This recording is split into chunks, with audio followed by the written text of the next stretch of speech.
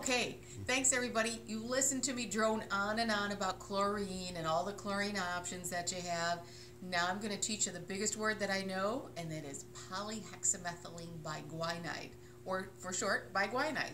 It is the active ingredient for sanitizing in Baquacil.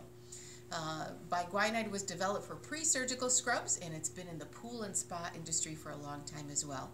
It is very mild. There are no known allergens to it. It runs at the same pH as your eyeball, so it's very neutral.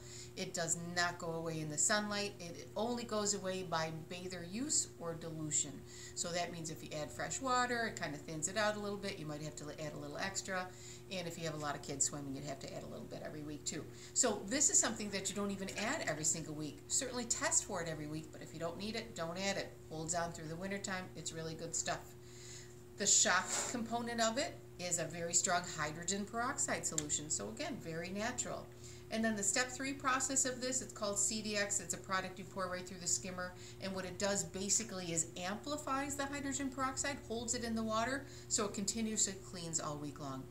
So it's pretty easy. It's actually labeled 1, 2, 3. So step 1, add it if you need it. Step 2, you add it every single week. Step 3, you add it every single week. They even have the sides of the bottles marked so you know how much to add. So there's your measuring cup right there. If you have some algae, or if it's really hot, you can add a little bit of the select algicide, a couple ounces of this every week if the temperatures start getting really warm. If you're pea green and have an algae issue for some reason, then they have a performance algicide as well. So that's it. Even though I talked about a ton of products before with chlorine, this is Baquacil. Very easy to use. Love it a lot.